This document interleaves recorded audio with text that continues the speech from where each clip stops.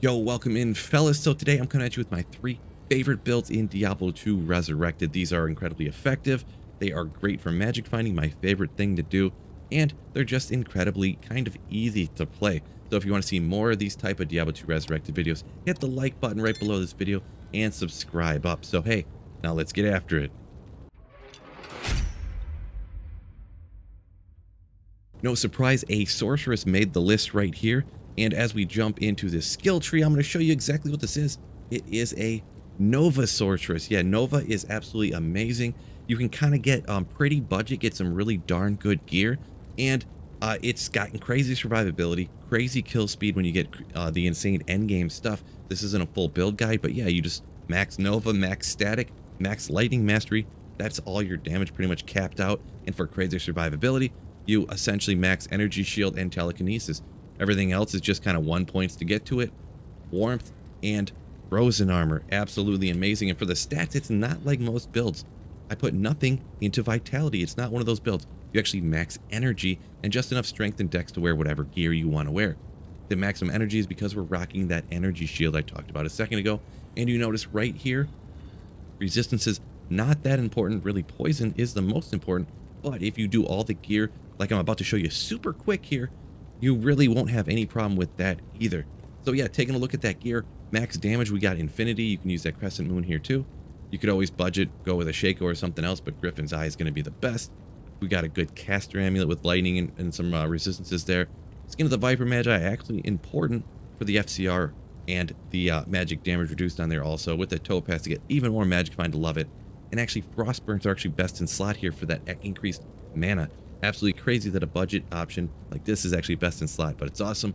We've got a couple FCR rings. We've got Arachnus Mesh and War Travelers for some more magic find. Obviously CTA and Spirit on the offhand to get that survivability up and get yourself even more of this mana down here. Thunder, Charm, Torch, and Annie.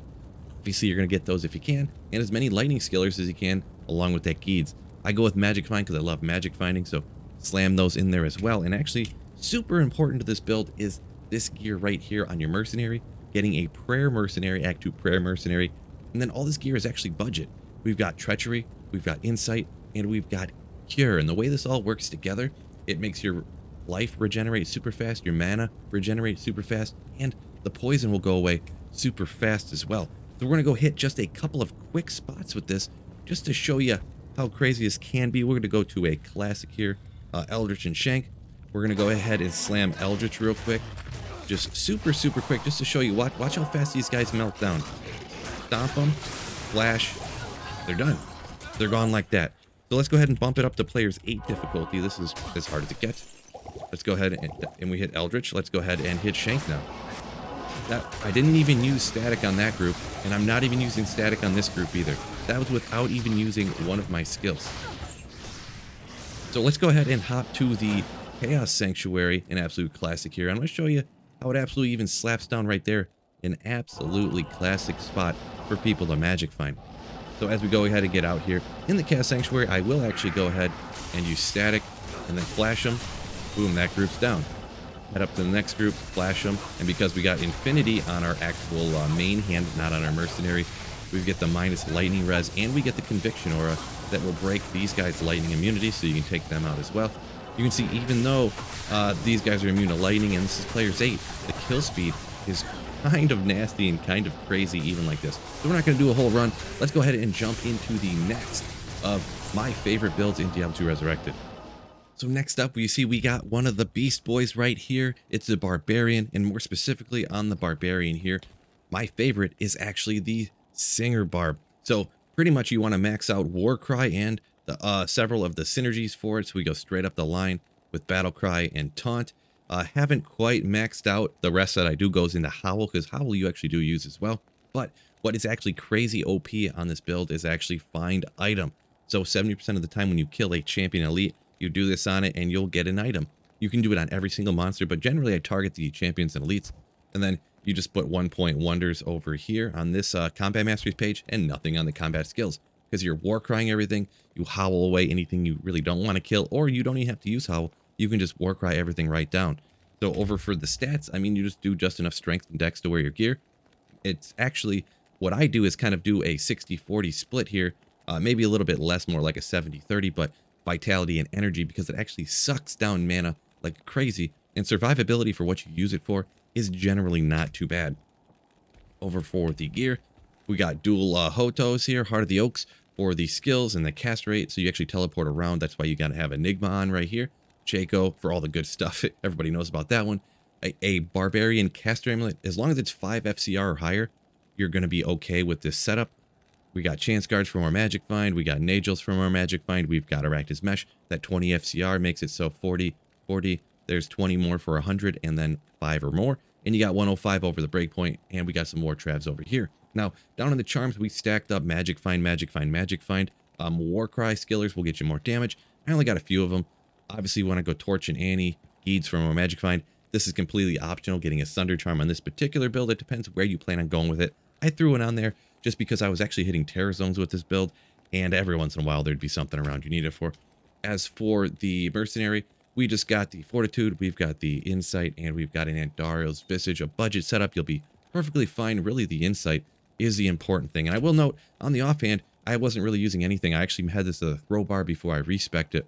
So I'm just using just what I got on the main hand right here. Now, where would you generally want to go use a build like this? It's not the most crazy powerful. Barbarian is known as good for Trav. This one is just so-so at Trav because of the way I have it set up. So we'll go out here and just show you. This is just players 1 difficulty, but if you're running solo online, you're going to be hitting this stuff out here, just players 1 anyways.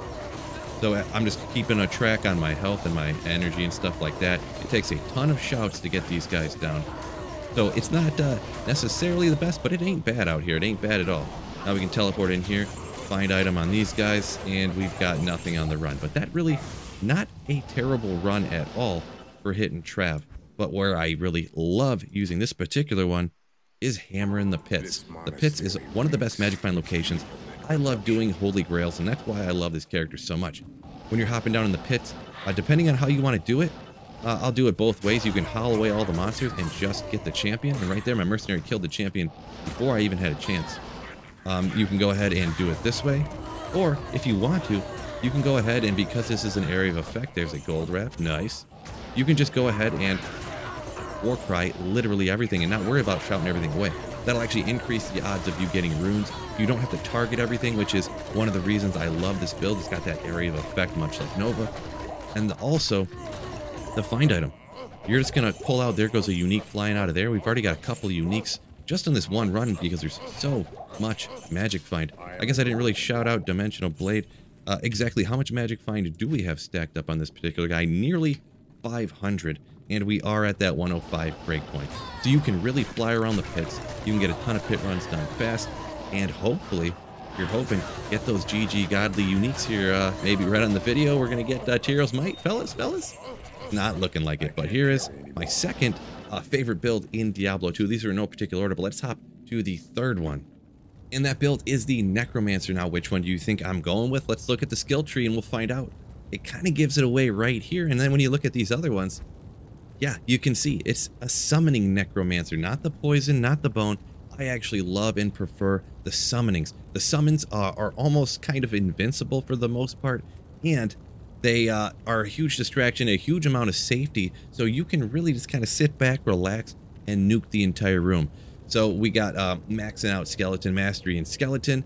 Come down over here. We actually are maxing Golem Mastery, but you see him walking around here. We're using Iron Golem, but I only have 1 base point into it.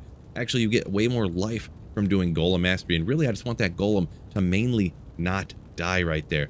Obviously, you want to have Summon Resistance. Just 1 into that, getting that all the way up to level 19 with the plus to skills gear you have on there. You've seen over here, we have Corpse Explosion maxed out to get the maximum radius to absolutely nuke an entire screen. 1 into Bone Armor, that's an excellent 1-point wonder.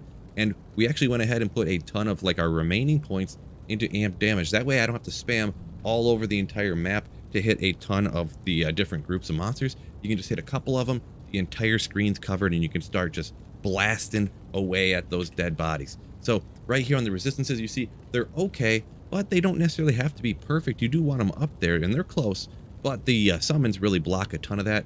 It's just like normal, just enough strength, dex to wear your gear with max everything into vitality right there.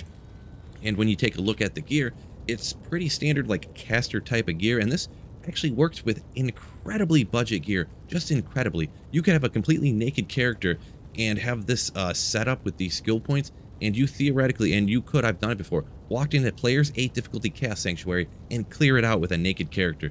So, but for pretty darn good gear here, pretty much almost best in slot on all these spots. We've got the Heart of the Oak, we've got the Shaco, we've got the Spirit, we've got a Summoning FCR, got Strength and all res on that amulet.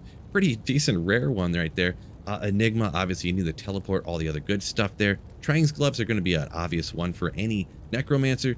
Decided to throw some old Alder's boots over here to get your life up, get the walk run, since you're going to be, you know, you're running crazy fast with those two on there, but really getting the fire res up since it was incredibly low without having those on there. We've got one FCR ring and we've got one Stone of Jordan, and I decided just to throw on a gold wrap because we didn't really need any more FCR for this build. I just got some random skillers here, to be perfectly honest. I don't really have a ton of summoning ones, so I decided to throw in another Poison and Bone with Dex, I suppose, just to help out ever so slightly. And I didn't even max out the charms. Usually I'd fill these with Magic Find charms. I didn't get around to grabbing them. Obviously Torch and Annie, and it's not required, but you could go ahead and throw on either a fire or physical Sunder charm.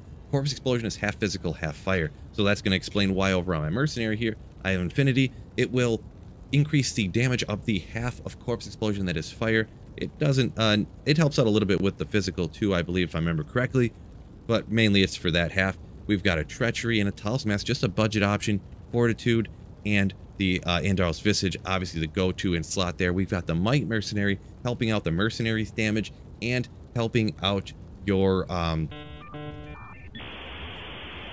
summons, excuse me, had a little meltdown right there. And you notice we don't have an insight to keep our mana up. Well, actually we do, it's just hiding. This little guy right here, my Iron Golem, is made out of an insight, and in D2R nowadays, they changed it up so that then he will stick with you forever until he dies. That's why we wanted to put into the Golem Mastery to get his life up, to make sure that he survives for essentially ever. Now, right now, we're going to make sure, we're just testing Players 1 right now and just show you, if you were solo online, what type of stuff you would expect to be able to do. Hit your call to arms. Obviously, we want to get our bone on, and then boom, go ahead and amp damage. You wait for one to go down, and there's the Corpse Explosion, and it just kind of melts everything. We'll go ahead and hit it up to Players 8. Now, Players 8, it might be a little bit slower, but we'll go ahead and see. Oh, I didn't even bring up any of the skeletons yet. Let me go ahead and grab a bunch of these skellies. I just bring up the normal skeletons. They're kind of just to block all the damage from going to your Mercenary and your Golem, to be perfectly honest. So, boom, there we go. Down goes a monster, and we start hitting the Corpse Explosion. On Players 8, it's going to be a little bit slower because you need a couple more bodies to start hitting everything, but there's Players 8, down goes Shank, and why don't we, hey, go ahead and hit one of the go-to spots. You can actually run, either Players 1 is crazy fast, or you can actually hit the pits on Players 8 difficulty, doing that Holy Grail hunting, and hopefully, I mean, higher players count, getting runes. You can even hit stuff on the way, like right here. I mean, monsters are monsters, right? All these guys could drop you a high rune. If you got lucky, there's a rare amulet. I'm not going to check it for the purposes of this video, but you can clear out tons of monsters super, super easy. Now here's a little pack. Usually I'd like the packs bigger, more monsters to go ahead and take out, but it is what it is. You see how everything gets amped? And you go ahead, boom, boom, boom, hit those. That champion took a little bit longer because the packs were so small. Actually, the larger the packs, the faster everything goes. See that one? You can see it. It takes up the entire, literally, the entire map with one hit. If you want to just go ahead and get one monster, see how you can just instantly telestomp them, and boom, down they go. But yeah, you can easy peasy clear out even Players 8 in this game with no problem at all. That's why this is one of my top 3 favorite builds to play in all of Diablo 2 Resurrected.